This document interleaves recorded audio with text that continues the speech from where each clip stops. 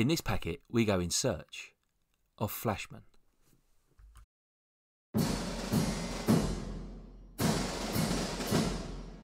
One of my favourite things about the Flashman papers is how George MacDonald Fraser sets them out as reality. When Flashman was originally released in America in 1969, a third of the 40 reviewers fell for Fraser's trick and reported them as fact. The New York Times gathered and published these reviews, with one stating that the book is the most important literary discovery since the Boswell papers. Fraser was amused and appalled at the same time.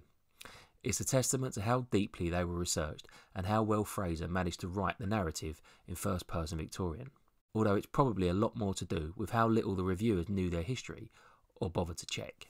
It's a trick that's been used before by other writers. When the narrative of Arthur Pym of Nantucket by Edgar Allan Poe was first released in 1838, it caused a huge stir. The book was published as an actual account of events by Pym, without Poe's name on the book. It told the story of a whaling ship that suffers a mutiny with most of the crew set adrift or murdered by each one being bashed on the head and thrown overboard. This is just the start of a long line of gruesome and unfortunate events. So if you're not careful and don't pay attention to the facts, it's easy to get carried away. My uncle tells a story that when War of the Worlds was broadcast on the radio with Orson Welles, my nan thought it was a real invasion. She called the whole family into the kitchen and said the aliens have landed and it was war and she'll make everyone a cup of tea. Strangely, he doesn't mention that this famously fooled many others, but they were in America where the play was actually broadcast, so if my nan did hear it, it would have been a while later in England and well after the news of the famous hoax was out.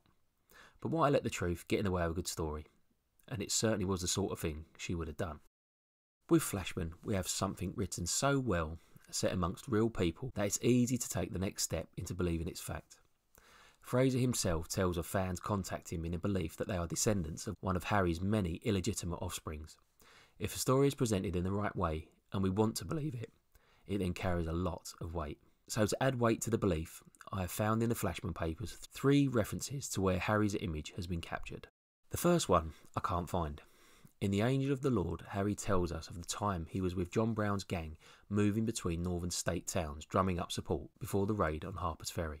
It was taken in New York in May 1859, and Brown poses for a photograph which they gave away with free hats. He is sitting down in an armchair with Joe Simpson, the undercover slave, sat next to him. Jerry Anderson and Harry stand behind. I've done the usual Google searches, but nothing shows up. If anyone can point me in the right direction for this, please leave a note in the comments and I'll make an update to this video. This would be great to see, as we could also see a likeness of Joe Simpson.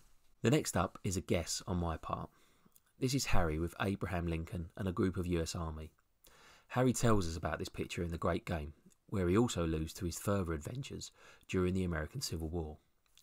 This is tricky to find, but after a few hours I managed to find something that fits the description with one of the subjects who actually looks like Harry. What a great photo. It puts Harry right next to one of the most important American figures of his time, and by doing so authenticates Harry's stories of the West. What a shame we don't have the events surrounding the picture in the missing packet. The final image is in a painting by Thomas Jones Barker called The Relief of Lucknow, where Havelock and Outram greet Campbell, another from The Great Game. Flashman reports that he is one of the mounted figures, with his hand raised looking like John the Baptist. There are 3 mounted figures with hands in the air, but as one has no whiskers and the other is pointing, the only figure that fits the bill is the one dressed in white. It doesn't look like Barker has captured Harry's good looks though. Flashman also says that he wasn't even there when the moment took place, as he was in the latrines. For all Harry's fame and a knack for being at most of the major events of the 19th century, we only have this painted image of him. I'm sure if we looked hard enough there would be a few more. Maybe we can take a look at this in another packet. I'll leave you with something to think about. When researching this packet, I was reading Fraser's explanation of how he came up with the idea of Flashman, and he talks about something amazing. Flashman actually existed. I'll say that again to let it sink in. Flashman did exist.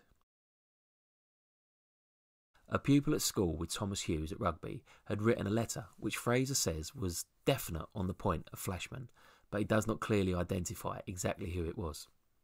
Fraser believed he found out who, a successful soldier and ruffian, but without any evidence he chose not to say any more on this. Perhaps one day we could offer a few suggestions ourselves. So there you have it, a quick march through the likenesses of Flashman as told to us by Flashy himself, and I've seen a few other likelies in researching this packet. How about you? Seen any likely Flashman photos or paintings? How about sharing them in the comments below? I'd love to hear from you at Flashman Study. If you want to see more of these videos, why not hit that subscribe button? And if you like what you saw here, how about giving us a plucky thumbs up? Thanks for joining us, and remember, would you like nuts or cigars, sir?